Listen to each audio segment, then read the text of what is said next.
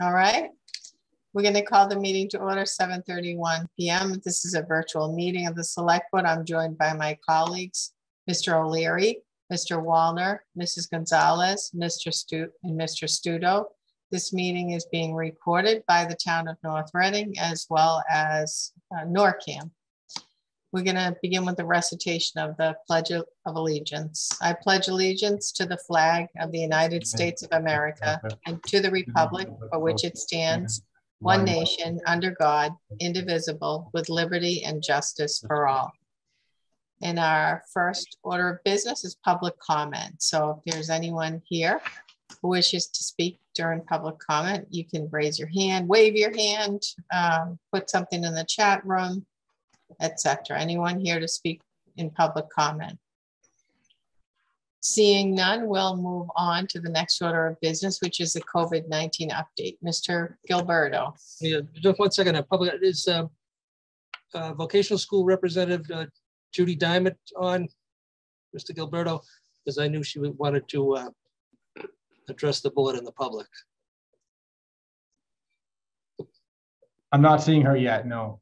Not seeing her yet. Okay, so Madam Chair, if I might ask for some relief if Mrs. Diamond comes on, that you'll grant her the ability to make some public comment when she comes on, because I know she texted me and said she was looking to get on. Okay, well, I guess we'll cross that bridge when we come to it. Maybe we'll be done by 8 and she won't be joining us until 8:15. And if that, in that case, she's going to be out of luck. So, all right. So we're going to move on to the COVID-19 update. Mr. Gilberto. Thank you, Madam Chair. I will just first start with, I guess with a general statement that, as we all know, there's quite a bit of COVID-19 activity that's been happening in the nation, in the state. And that's also the case here locally in North Reading. Our COVID-19 working group continues to work to respond and to address the prevalence of COVID-19 here in the community, just as we have since just about 2 years ago in January and February of 2020, before the virus became overly prevalent here in the nation. So we continue to meet pretty much weekly with the superintendent of schools, the police chief, public safety director, the fire chief, and public health director as well. Just to give folks a little bit of data point with regard to the activity, the two biggest indicators that we look at, the 14-day average daily incidence rate in North Reading, 143.7 cases per 100,000 residents. And then the 14-day percent positivity at 16.85% here in North Reading. So those are numbers that are certainly very high with regard to the activity of the virus. I don't think that that's any surprise for folks to hear at this point. We're all well aware of it.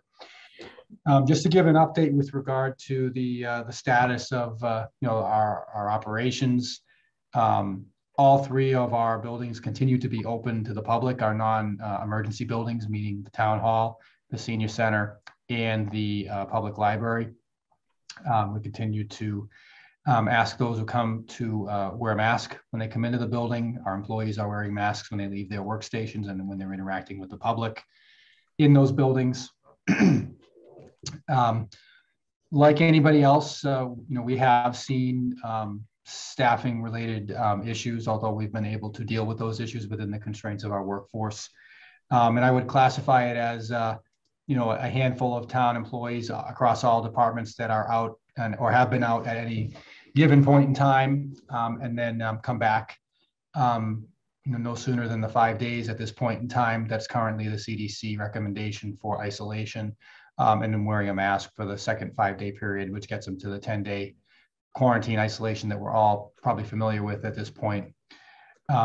So, we've been able to, to continue to deliver the municipal services with folks who are working, stepping up to fill open shifts and to cover and provide the services, really no differently than I think any of us would expect from our workforce. I know we all hold the workforce in high regard, and our employees are all, amongst all departments, very dedicated, and they continue to show that going through this. difficult time in the pandemic. I mentioned the school department. I think everybody's aware the school buildings did reopen after the winter break in December. They are similarly working through any staffing related issues, and they have also seen certainly a number of staffing related staff absences related to COVID, as well as student absences as well. The guidelines have been changing, not just for the CDC, but for the state, and then through the state to the Department of Elementary and Secondary Education.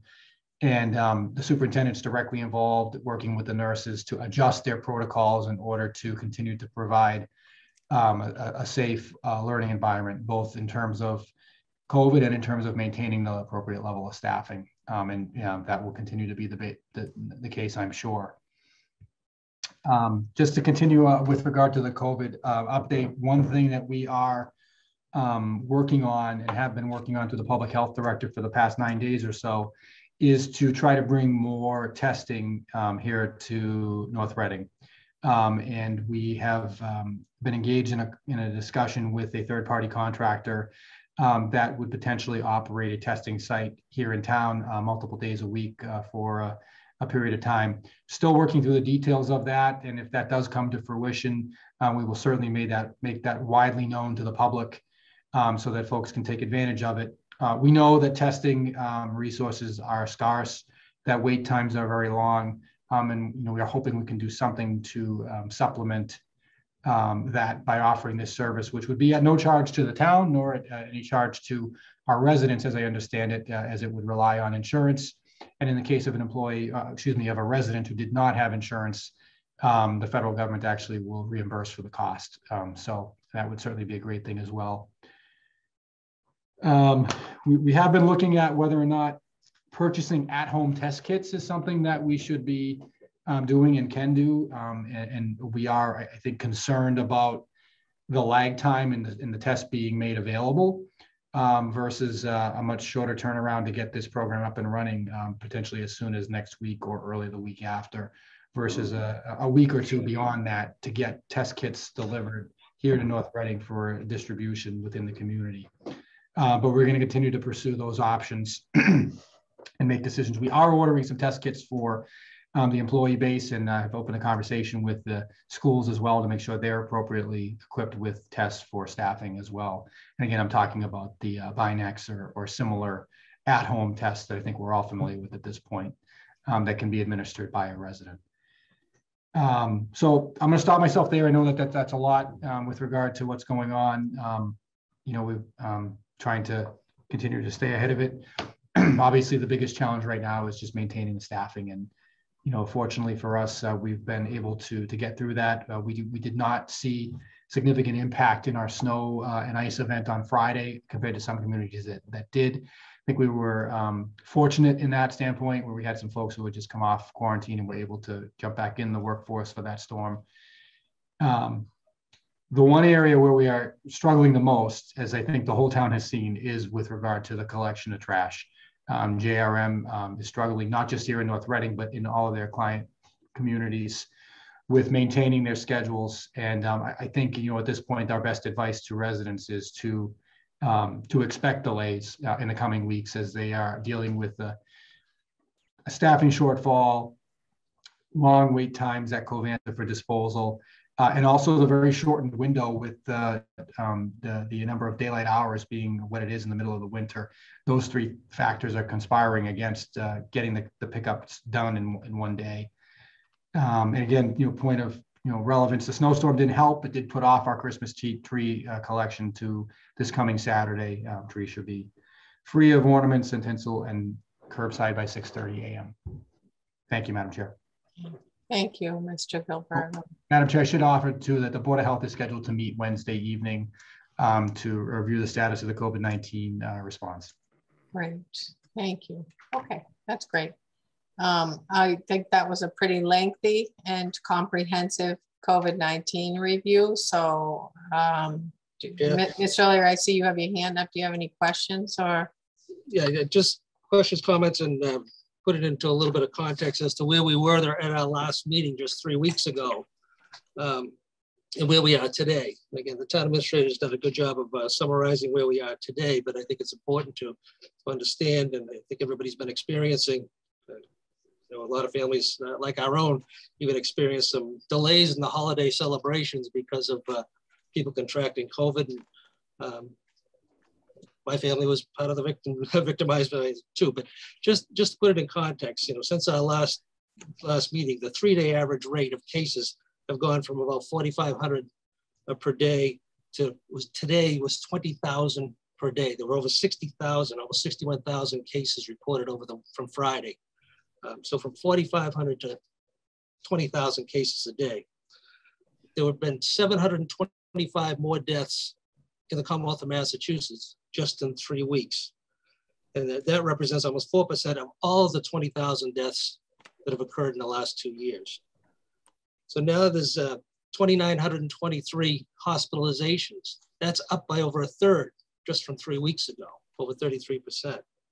And the positivity rate for the state is now at 22.39%. It was only at 4.97 3 weeks ago.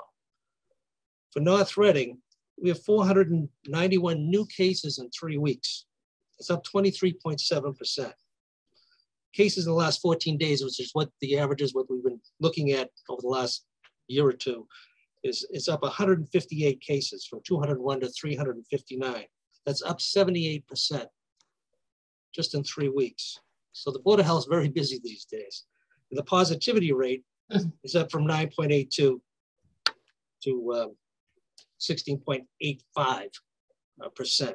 So it's a significant increase just in the last 3 weeks. And I know everybody's aware of what's going on across the Commonwealth and across the nation. But it's important that people realize, the Board of Health will be meeting Wednesday night. A lot of communities around us are now imposing some mask mandates again for indoor spaces and retail spaces. Whether the Board of Health is going to do that yet or not, I won't know until Wednesday evening, but certainly on the table, and it's something that they should be considering. And I think what's important is that we as a board should be sending a message in support of the Board of Health taking appropriate actions to protect the general public. So whatever they deem to be in the best interest of the community as a whole, doing our small part as North Reading, in concert with other surrounding communities and across the Commonwealth, I think it's important for us to send a message to the Board of Health that we're in full support of how they're handling things up to this point, but moving forward. And this is something that's not going to go away soon.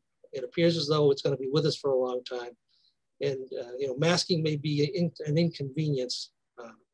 It appears as though most people are doing it anyway and complying. And for those that aren't, we just ask them to do it, get vaccinated, get boosted. They're putting on clinics for boosters. They're looking to put on clinics for testing. Keep checking the website, looking for the notices. And again, I think we should send a strong message to the Board of Health that we're in full support of what they're doing. Thanks, Mr. O'Leary. Does anyone else have any comment or question? Mr. Studo. Just two numbers, because maybe they're a little uplifting. I think it's a silver lining, because I feel like this has affected so many people, including mine. My brother missed Christmas, and my mother actually has COVID as we speak right now. Not sure exactly where they got it because they never leave the house. But anyways, that's a whole different thing. But I do have two numbers that, again, relative to what's going on, puts things in perspective that as bad as things are, how much worse they can be. So in Massachusetts, and thank you, Mr. O'Leary, for those numbers, because I was looking at the same thing. The survival rate for COVID, okay, 1.247 million cases, 20,000 deaths, 99.984. So that's a better survival rate than the general flu.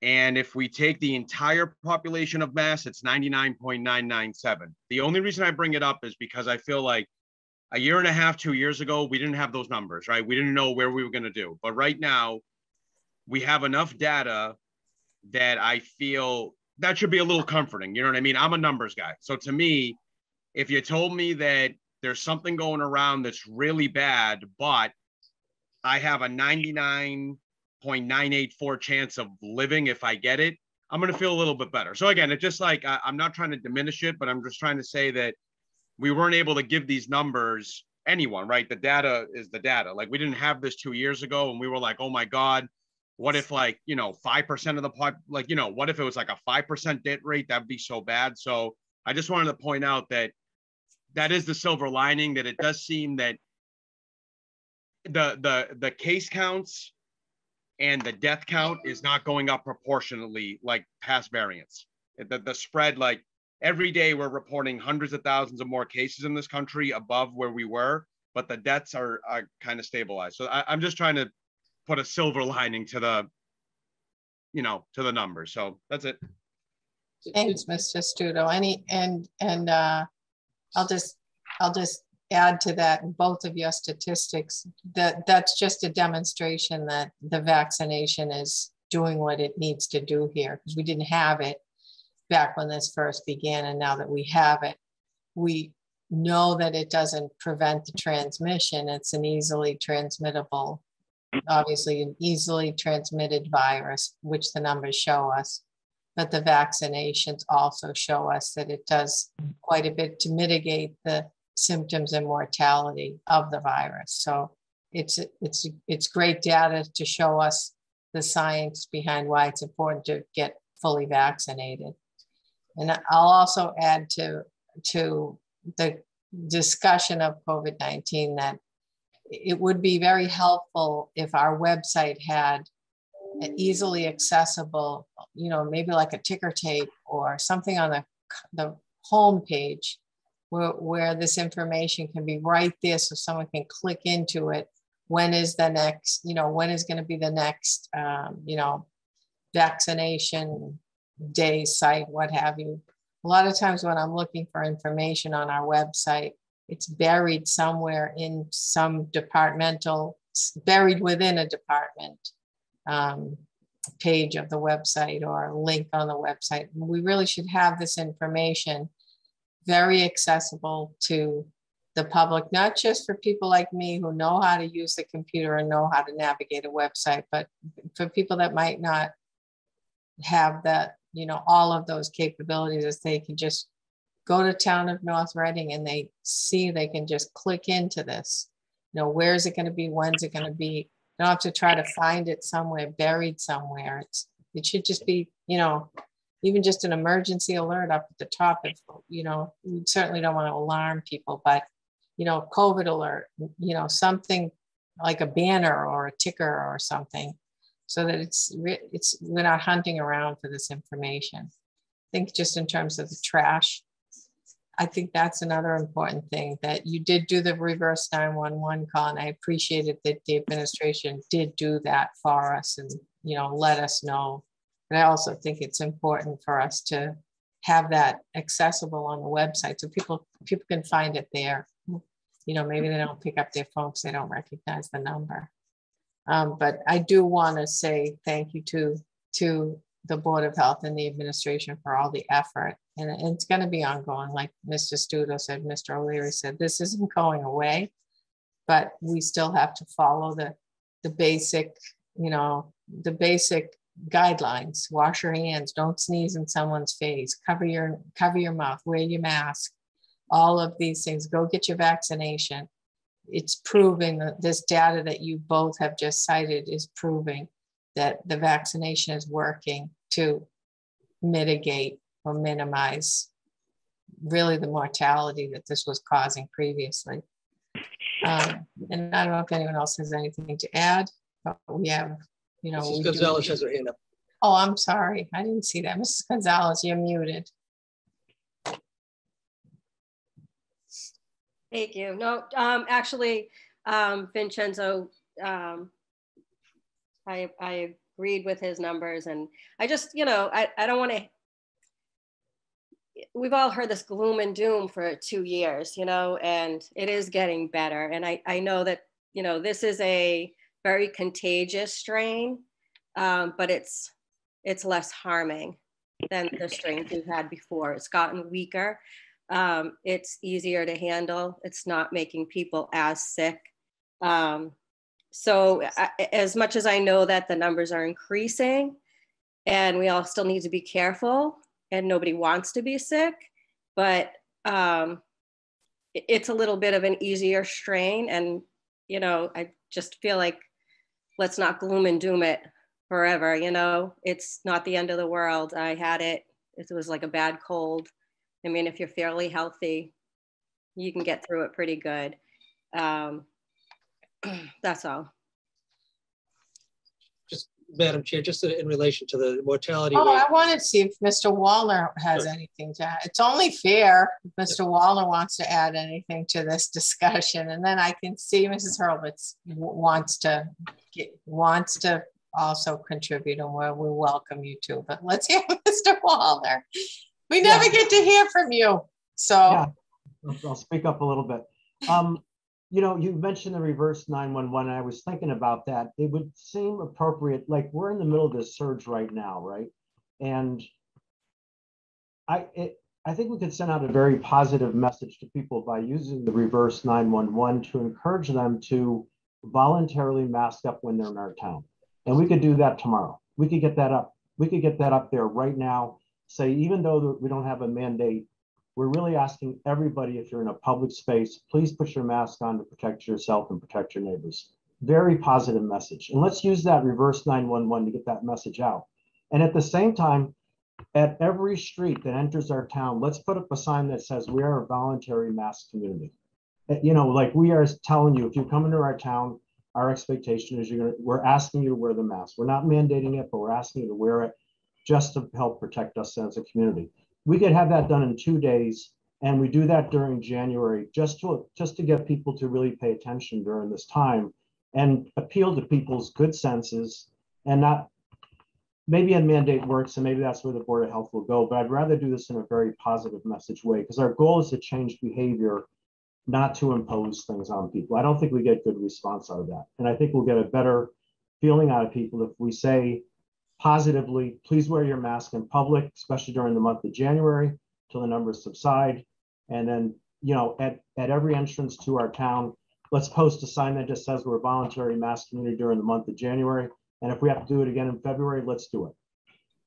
we just don't know if that's going to be the case with the Board of Health yet. Yeah, so I'm encouraging them to. I think that's a great suggestion, as long as we take our guidance and have reciprocity with the Board of Health and whatever the Board of Health deems necessary. So, I understand. you know, but maybe just wait on that until they do meet on Wednesday. And then, you know, if Mr. Gilberto, if you're, you know, if that's something you could do based on whatever instructional guidance the Board of Health, I think we'd all be on board with that, right? I think it's a great idea. Voluntary, I think, is always better. I think we'll get a better response. Yeah, we really have to be guided by what our, you know, public health experts tell us is needed for our community, though. So I would say don't do it tomorrow, because the messaging might need to change 2 days from then, you know. But it's a great idea. I agree. It's a great idea. Use that system to get the information out. I think it's a great idea. More important than our Christmas trees, frankly, picking up the trash. It's the more important message. So let's use it, you know, during this bit of a surge. Let's use it for that purpose, you know. Okay. Well, there's a lot of talk about trash. So, yeah. All right, Mrs. Hurlbut, did you have anything else you wanted to add?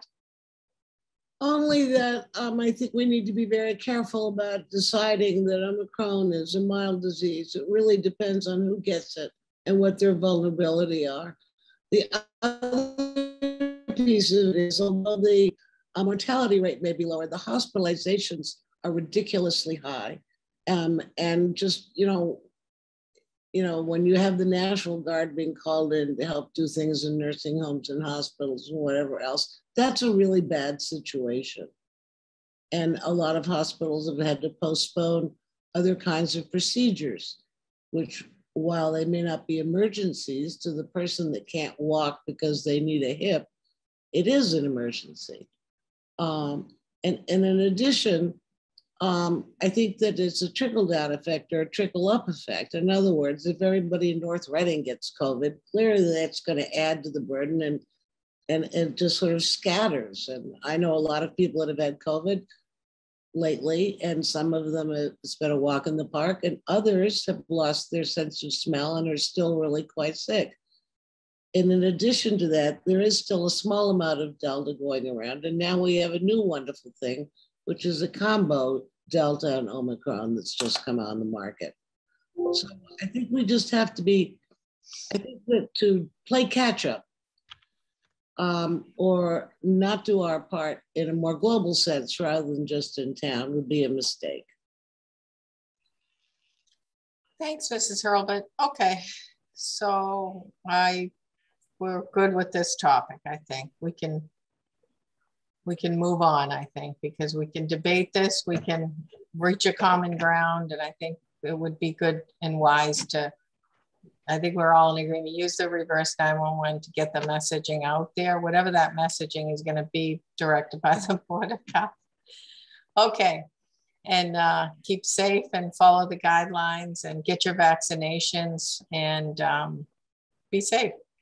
And that's pretty much the, you know, there's not really, I can't say that there's positive or silver lining out of any of this. However, if we can flip it around like Mr. Wallner suggests and do positive messaging, I think that that's a great idea.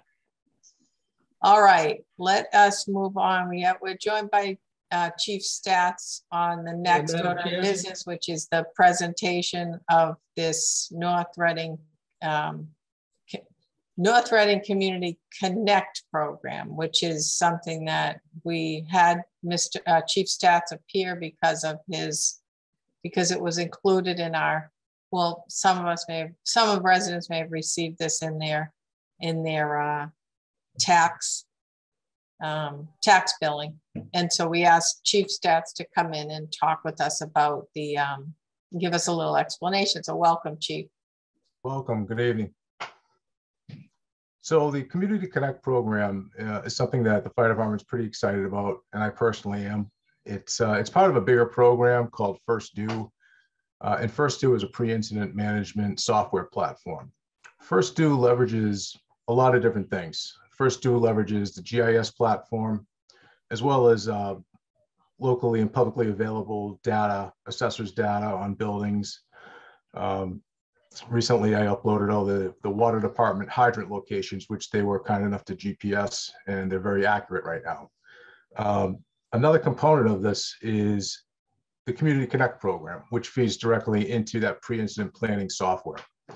And what that does is it leverages the use and the ability for the public to put in specific information that would help us in times of emergency, which is something that we've collected for years.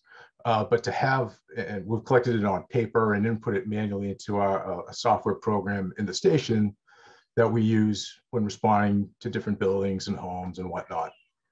So right now, this gives the power to the community to actually put in the data, and more of what we try to collect and feed right into this platform, which we use or will be using on responses, which is great.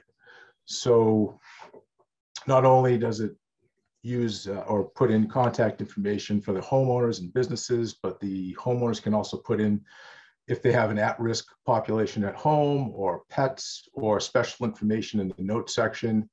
And that all helps us at times of emergency to quickly identify if we have any other risks that we're not aware of. And so this is a voluntary, this is a kind of a voluntary service that that's being rolled out, Chief? That's correct. And in terms of the nature of the data that you're asking to collect, could you give us some examples in addition to whether someone has a pet or member of a vulnerable population, or maybe I could imagine someone with maybe impairment or.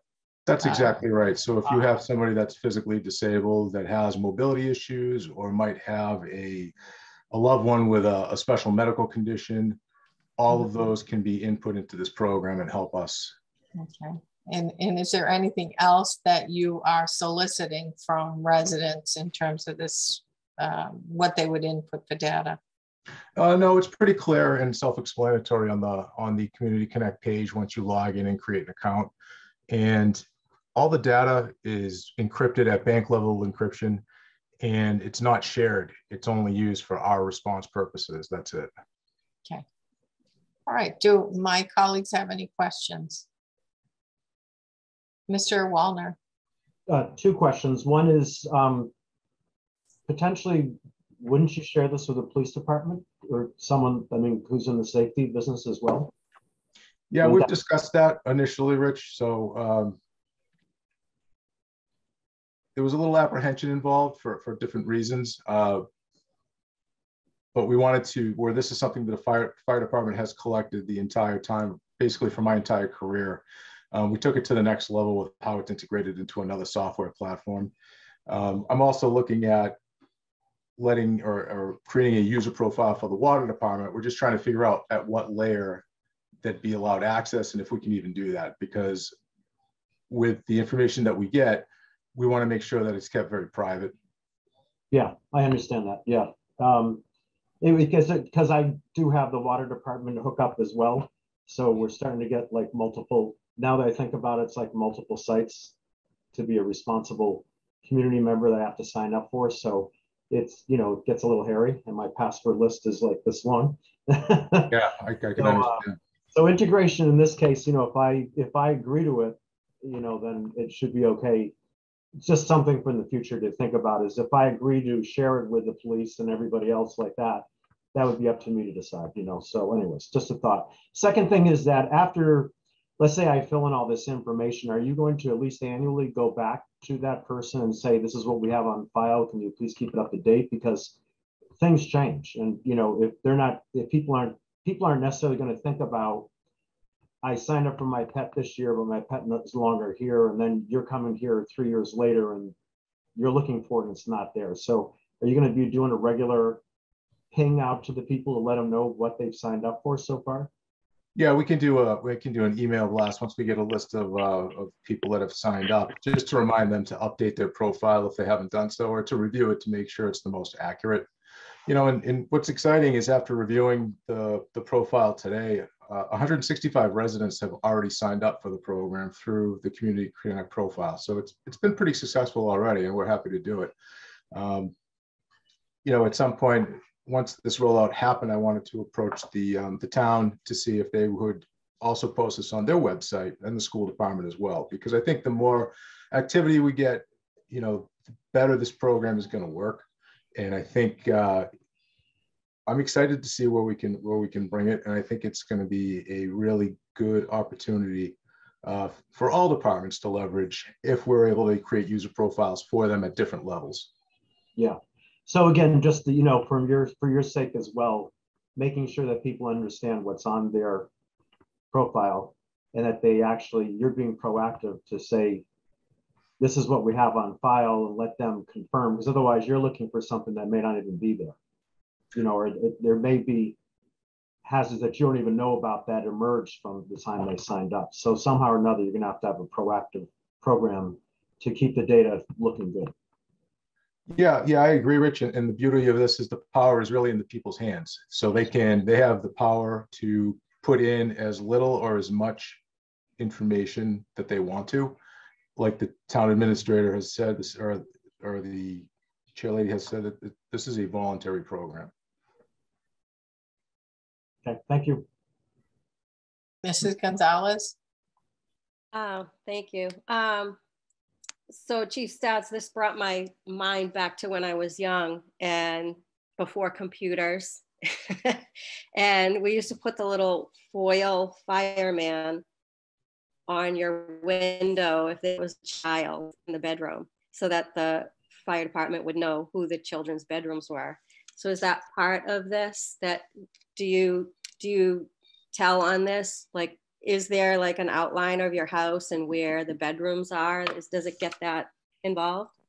People can upload attachments to this program, and we also, through the first two sides of the program, we already have a rough pre-plan for every building within North Reading already, which is great. So it tells us the year it was built, what type of building it is, any kind of significant hazards that the assessing department might have on file.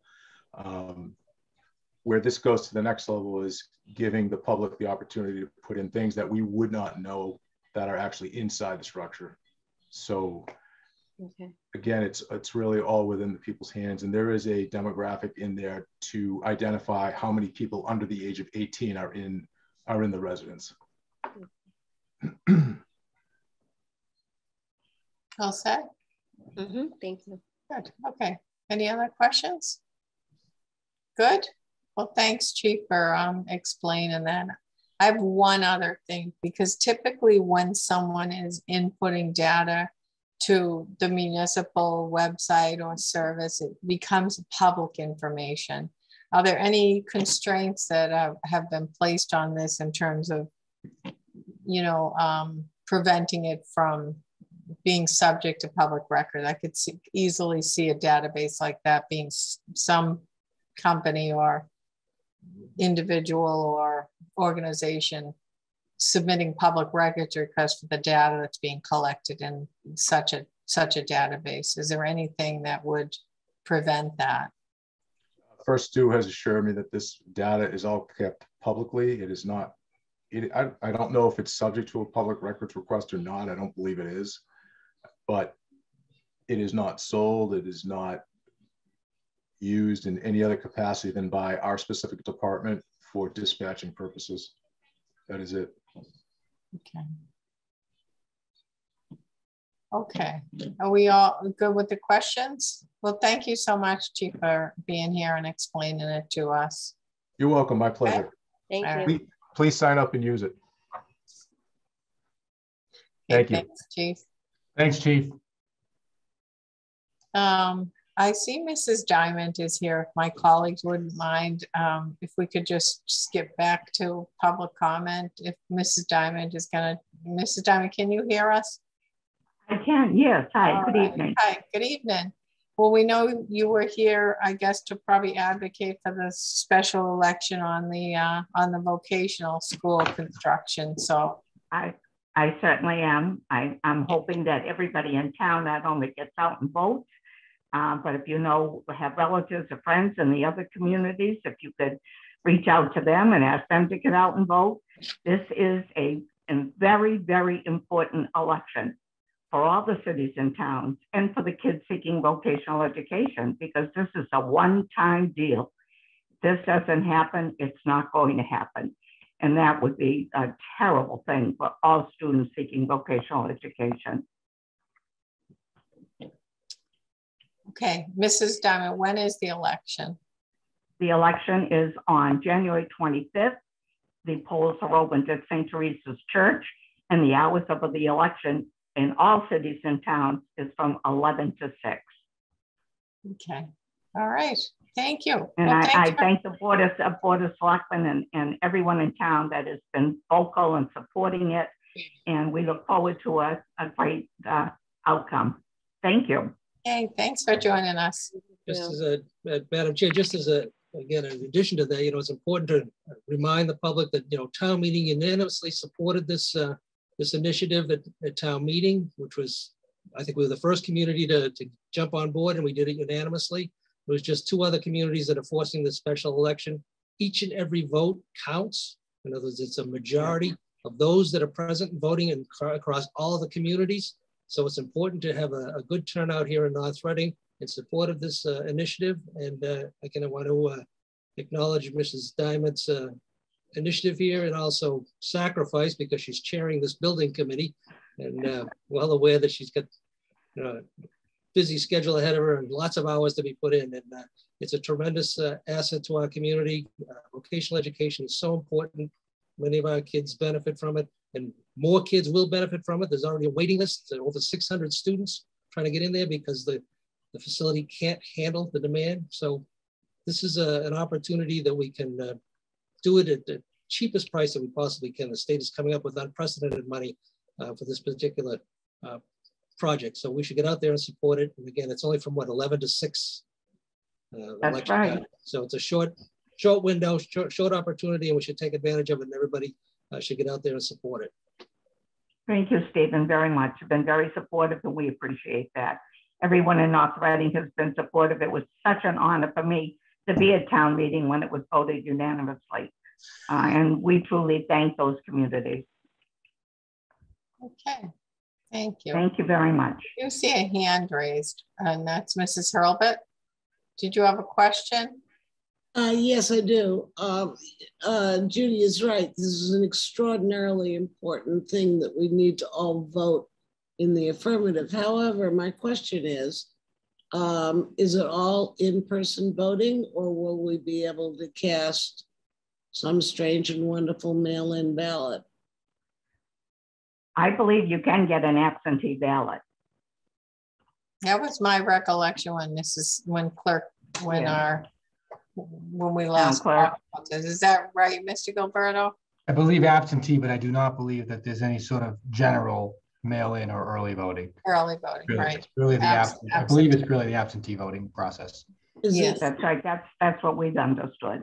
Is it absentee without fibbing and saying you're going to Disneyland or something? I think people might be afraid of COVID. I think we're in the middle of winter and we're in the middle of COVID, and this is such an important election.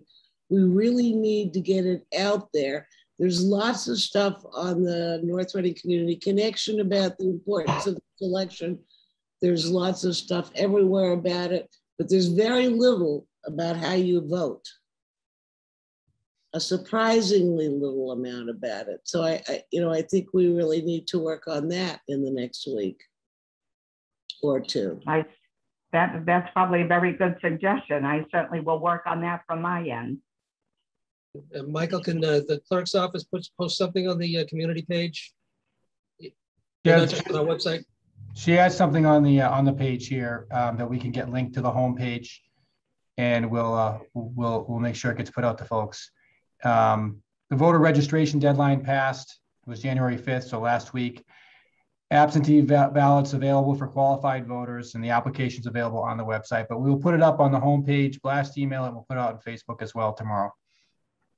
Thank you. Okay. Thanks very much. Good luck, Judy. Thank you. Thank you very much. Bye-bye. All right. Our next order of business is to discuss the Public Services Director position. There's a vote that may be taken to establish the Public Services Director position. And I will turn it to you, Mr. Gilberto. I know that the board had a strategic planning meeting, and we heard Mr. Wallner's presentation, and this was part of a recommendation that Mr. Wallner made, that we have this position in our charter, and this position would be basically the director of all of our human services division. And it's a charter position, and the board was 100% on board with that recommendation and suggestion. And I'll leave it to you, Mr. Gilberto, to explain, what are we voting on? What do we vote? Why are we voting if we have the position? Are we just voting to incorporate it now into our, personnel and fund it? Thank you, Madam Chair. As you indicated, this discussion is a follow-up to the discussion that took place at the board's strategic planning meeting back in November.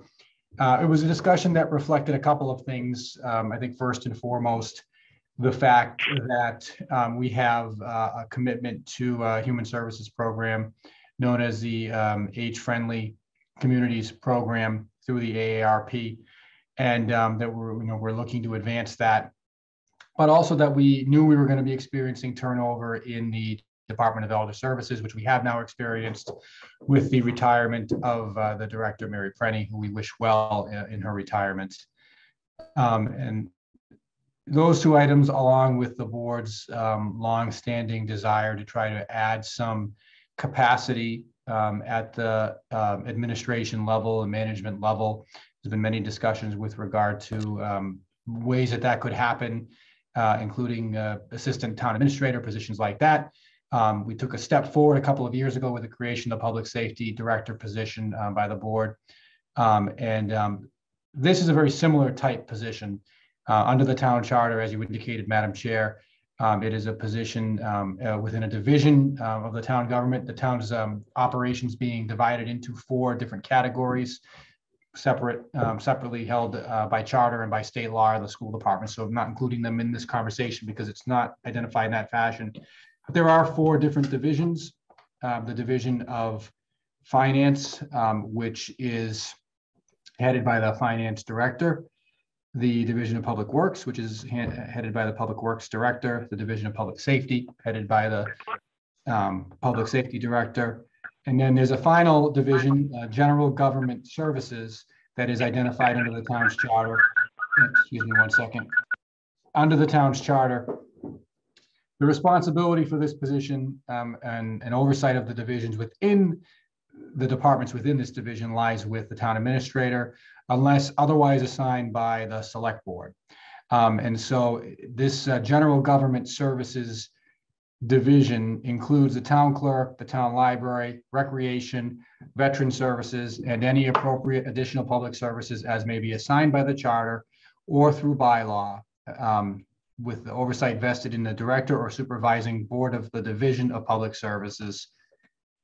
In the absence of a director or board, the oversight is in the town administrator. So it's currently under my purview.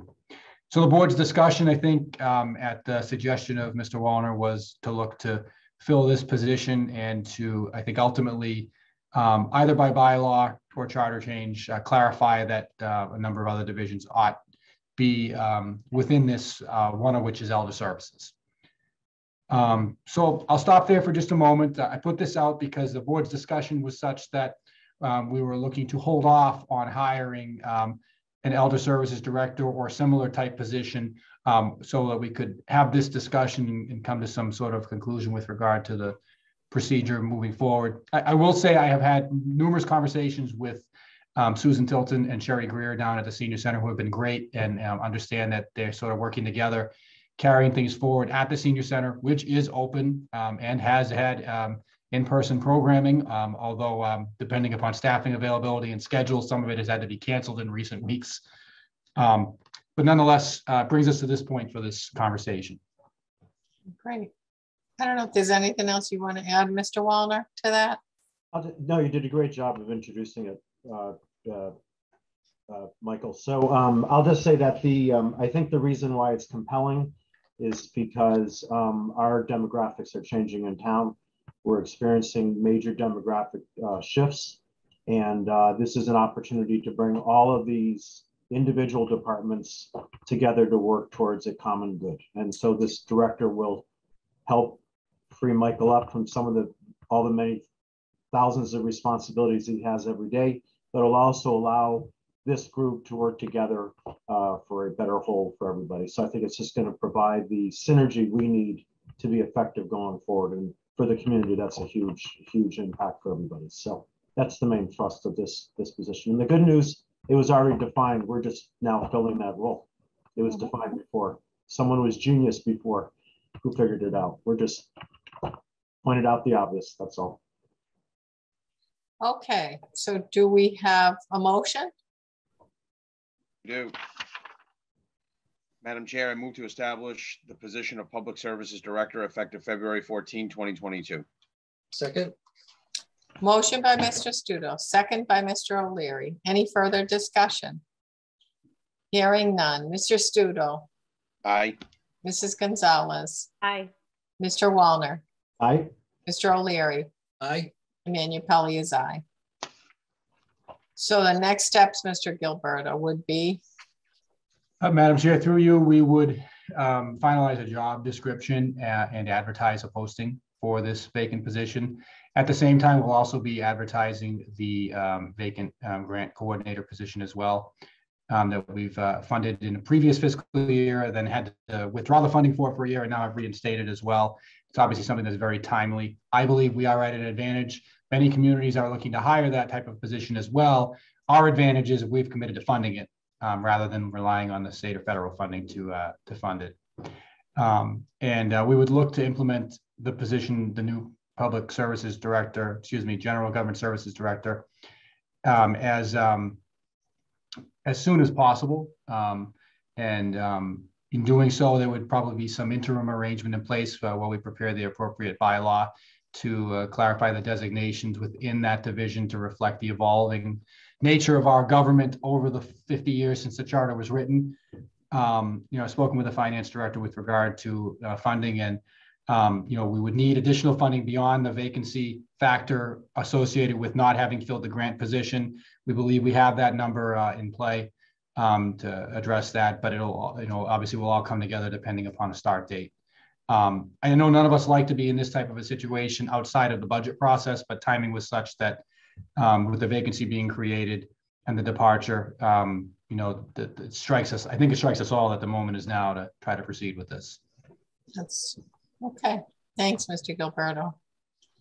All right, we are going to move on then to our next order of business, which is legal bills.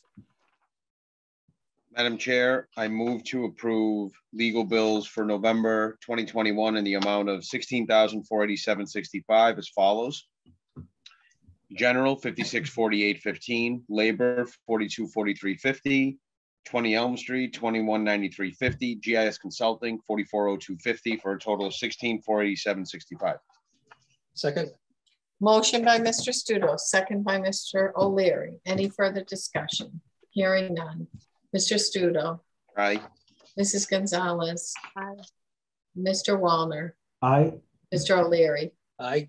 Manu Pelley is aye. Madam Chair, I move to approve invoice number 11421 in the amount of $83,566.32 to Furman Gregory Diptola for legal services for the secondary school building project litigation. Second. Motion by Mr. Studo, second by Mr. O'Leary. Any further discussion? I just have a quick question, Mr. Gilberto, which would be, we're within our appropriation to pay this. In other words, we're within the sums of money we appropriated for this purpose in order to pay this invoicing.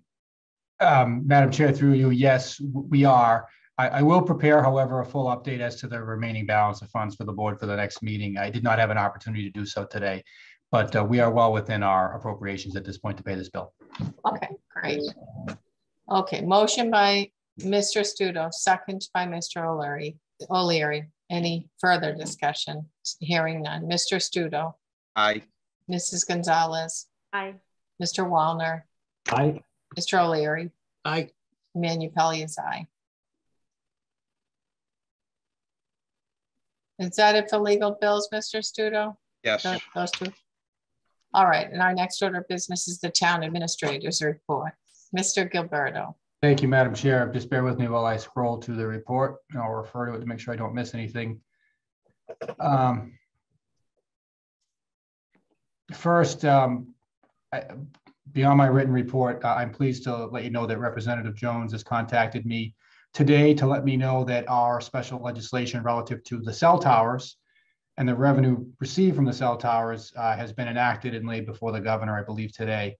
And I just want to note, I know that we all have, the highest amount of respect for our legislative delegation, but Representative Jones is actually able to put us directly in touch with the Department of Revenue to answer questions they were posing, to the legislature, and to really clarify exactly what this was for and to avoid some potentially problematic changes to the bill that the legislature was considering. So I just want to recognize and thank Representative Jones for that. It really made it straightforward because we have an 8-year history that we're dealing with on this issue that you can't just make go away unless you do it by act of the legislature. And the legislature is basically going to work with us to correct this. And I just want to recognize the effort and the attention that Representative Jones put into a bill that's otherwise routine and not terribly interesting for the rest of the world and the legislature. So I thank him for that. I thank Senator Tarr and his staff for also staying on top of it. I also will note that the Department of Housing and Community Development has recently released multifamily zoning guidelines. Madam Chair, I'm sure you're familiar with this with regard to what's going on in your community. The law was passed in 2020, requiring so-called MBTA communities to have or adopt a multifamily zoning district that meets a state standard. North Reading is not a community with direct MBTA services, but as most of you know, our status as an abutter to an MBTA community, two of them, three of them, requires that we comply with this law in order to continue to be eligible for many state grant funding sources, including MassWorks. The town planner is working with town council to first determine if the zoning at Edgewood complies. However, if it does not, the CPC will begin working on a zoning bylaw amendment to ensure we do comply in a timely fashion. And I attached an MMA article and a guidance from Coleman and Page that was provided in recent weeks for your review, although I think some of you may be receiving those emails.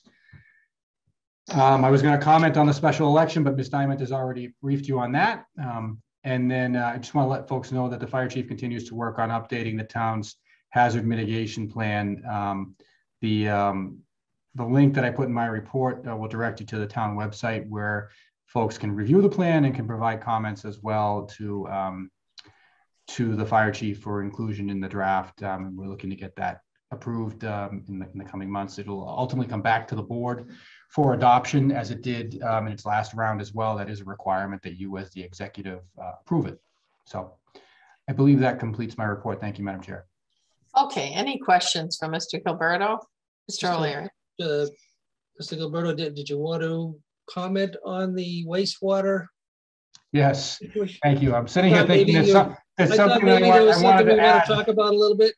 Yes, there was something I wanted to add. I couldn't think of it. I was going to probably have to raise my hand at the end and say I thought of it finally. Thank you, Mr. O'Leary.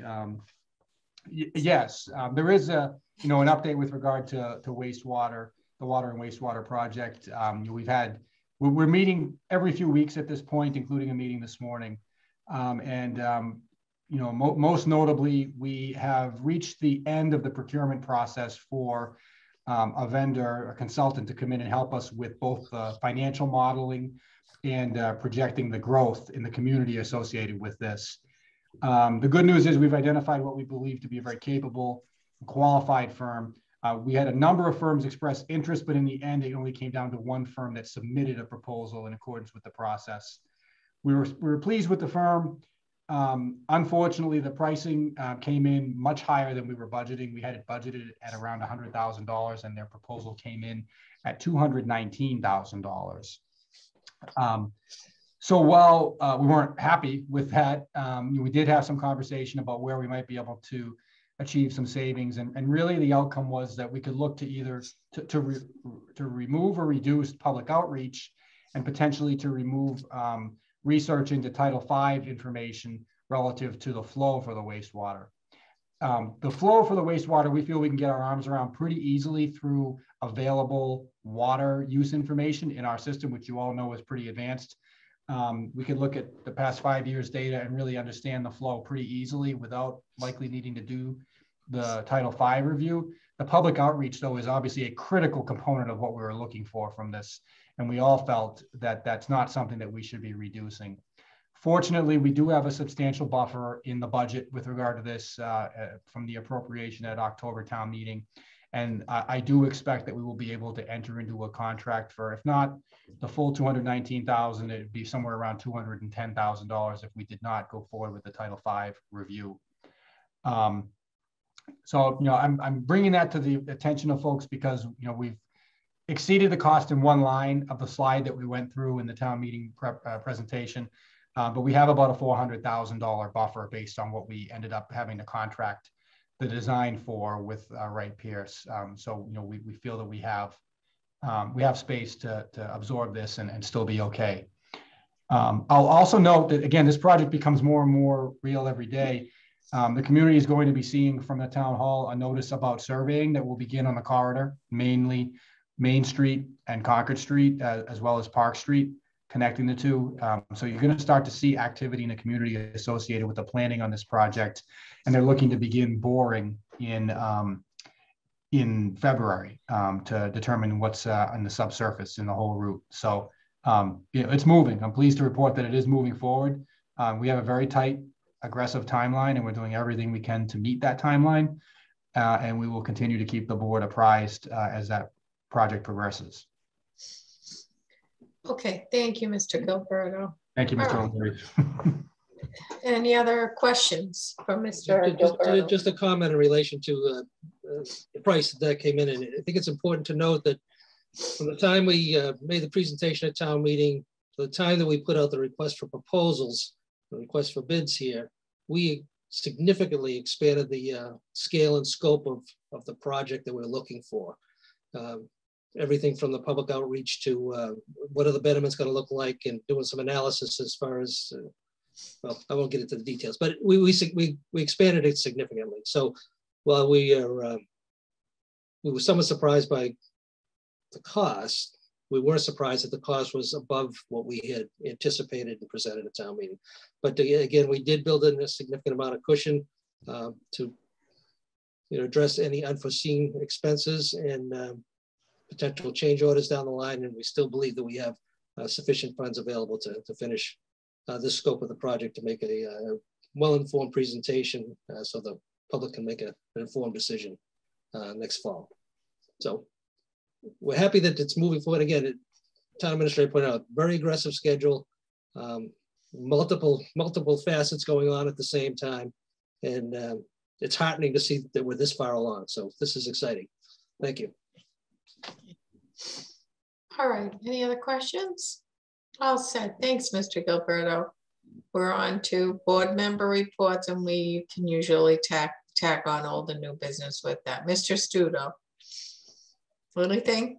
You good? Mrs. Gonzalez. All set. Mr. Wallner. Just on the forest committee, we found a potential consultant resource down near the Cape. They've done a project similar to what we're hoping to do here in town here for Swan Pond area. And we're planning to do a walk with that person on the 21st to just get a scope of that and get a feeling for that. The biggest thing is, I hope it's warm for the walk. I hope it's warm too. Not an Arctic chill that day. Yeah, I know it could be cold, but we're trying to get it done because we're trying to hit some deadlines too. The big thing is from the funding and what we're trying to figure out, there isn't a lot of mapping in the Swan Pond area, so that would be part of what they'd be bringing forward is the mapping. And you can qualify for funding if it has inter-town connections. So if it not only benefits your town but benefits other towns in one way or another, then you can get some public funding. It appears you can, but we don't know if we have that access point or not. So some of us think we don't. We're just not sure. So that would be part of the consultant role, is just to figure out where our paths and where they lead. If not, we'd be funding it ourselves. But the fund, just to even fund the consultant ourselves and get this done is not outrageously priced. I mean, I hesitate to name the price, but it's just not an outrageously priced for bringing up a natural resource that we have that many people in the community don't even know how to get to, don't know how to access it, don't know how to walk around. When we get this consultant in place, we make it more accessible. The price that it would cost would be worth it. So more to come, but we have a good crew who's working on it actively every month. And I'm excited about that. And it'd be nice to bring another amenity to town that isn't usually utilized. That's it. Thank you. Mr. O'Leary? Well, let's see. We talked about Board of Health. Yeah, you covered it all. We talked about wastewater, so we're good. We covered there. And let's see, what else did we talk about? We talked about that. So just a couple of, we talked about the special election for the regional schools too. So that's good. I was able to participate in the wonderful send-off for Mary Prenny, and I know she appreciated everybody that showed up. And with a limited time span, everybody had less than 15 minutes to come in, appreciate her, tell her how much you appreciated her, and it was a wonderful send-off. And she was beaming from ear to ear through the whole event. So congratulations to Mary, and much success in her next endeavors. As she's looking out from the 32nd floor at Harbor Towers. The other thing was, we should mention the fact that the DPW did a fantastic job with the storm, and we're fortunate again that we had the contractors, and again to Joe Parisi and Chris Deming, their ability to secure necessary contractors to assist us, and our removal of snow is no small feat, and they're to be congratulated for what they've been able to accomplish, and hopefully gets us through the winter here. And they did a very good job under the circumstances. And then lastly, again, on a sad note, since our last meeting, the passing of Neil Rooney, who was a longtime member of the community here, who was a longtime public servant, again, through youth sports and organizations, but also a longtime member of the Community Planning Commission, had an untimely passing just after our meeting last time. And, our condolences go out to his wife, Kathy, and son, Neil. And again, appreciate their sharing him with us for the number of years that he did and the contributions that he made. And he's going to be sadly missed. And so just wanted to acknowledge that. That's it, Madam Chair. Thank you. Thank you, Mr. O'Leary. I do want to ask the members if we could pull out our calendars and see if we can reschedule the strategic planning. I mean, should we give it a shot? 7 times a charm? Well, Madam Chair, my suggestion would be, let's see how the numbers are looking forward. You want to give it a little bit, give it another month or so. I think so. Just in relation to sure. What's occurring. All right. What's occurring. Okay.